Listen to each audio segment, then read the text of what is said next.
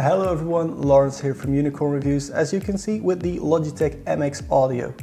These are Logitech's latest speakers, so it's a 2.0 setup, not a 2.4, although there are two massive bass holes here. You can put 2 fingers in each one, so they're quite bass heavy. More about the sound later.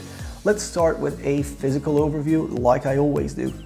They are roundish, cloth on the front, and then you get these, in my opinion, rather lovely gray tones on the edges and on the back.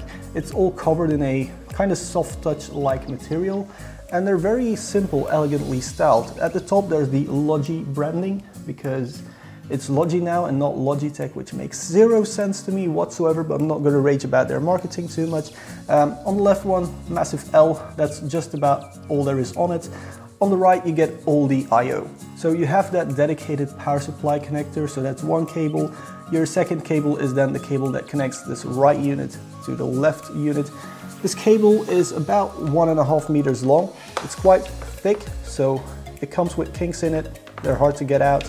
I would really like to see it being removable from the left side as well, and maybe have the option to use different lengths of cable, but for now this 1.5 meter cable is what you're stuck with.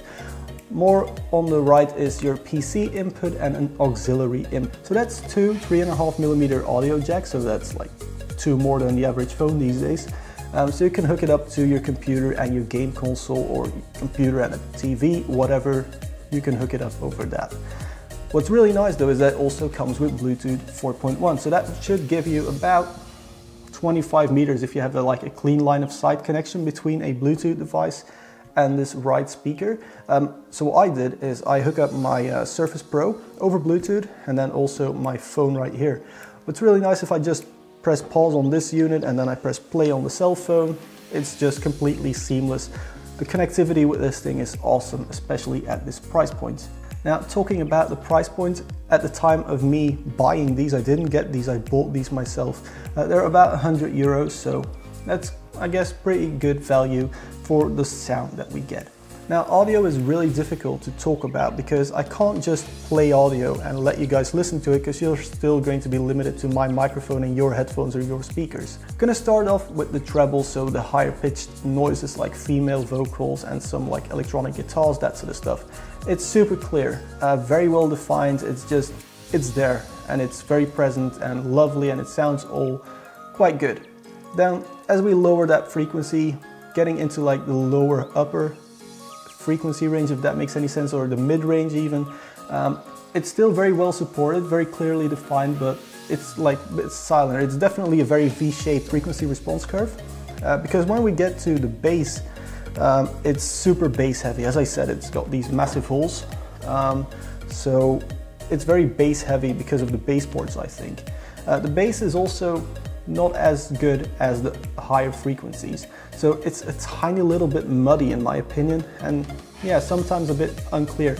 Also, if you have male vocals or just people talking with a really low voice, it'll start act weird a little bit. It's almost inconsistent in the bass profile. Overall though, I really can't complain too much about the audio signature of these, because we get really good soundstage. It's just good audio, it's very present, there's a lot of sound without going with a very high volume, and I really like that, but the bass is a little bit too much for my liking.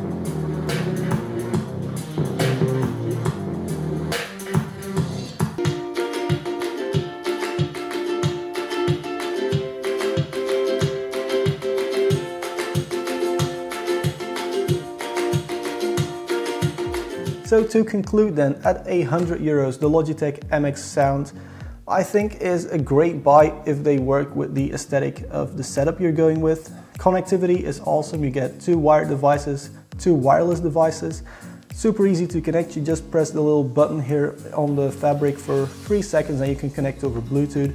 The fabric doesn't smudge from dirty fingers. I was kind of scared of that, but you know, so far after a week and a half, it's held out nicely. And I mean, I'm not eating a lot behind my computer, but you know, it's still very clean, and I have been messing around with the volume a lot.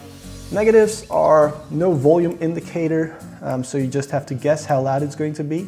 So if someone else in the house is already asleep, you might want to check very, you know, quietly first. But other than that, I really like them. So guys, if you like this video, press that like button. If you don't, hit the subscribe button for next week's video. And if you want to support the channel like the awesome people on your screen right now, there's a Patreon link for that. If you want to get more frequent updates than just these weekly videos, there is Instagram and Twitter linked in the description below. But for now, thank you very much for watching, and I'll see you guys in the next one.